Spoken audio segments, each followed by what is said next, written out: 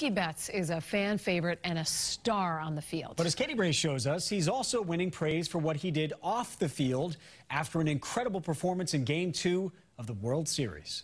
The cold exterior of the Boston Public Library was warmed up with a surprise meal.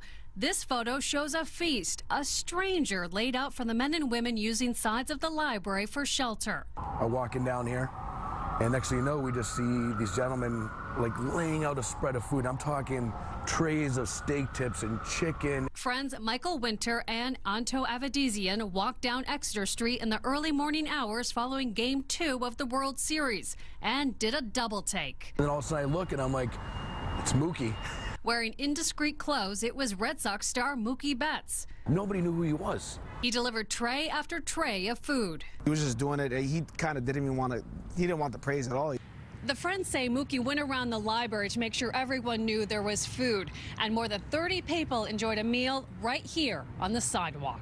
The friends are acquaintances of Mookie. Out of respect, they say they did not take a picture of him, but they wanted to give him credit for his selfless act and posted the photo on social media. To see something like that, it's such a power of example. Right before Game 3, Mookie admitted he has made a delivery like this before, and he wasn't supposed to get attention for it. If he has time during the World Series, probably the most important week of his life, to go out at 2 a.m. and help out some of the homeless people in Boston, I think no one has any excuse. A home run for human compassion. In Boston, Katie Bryce, WBZ News.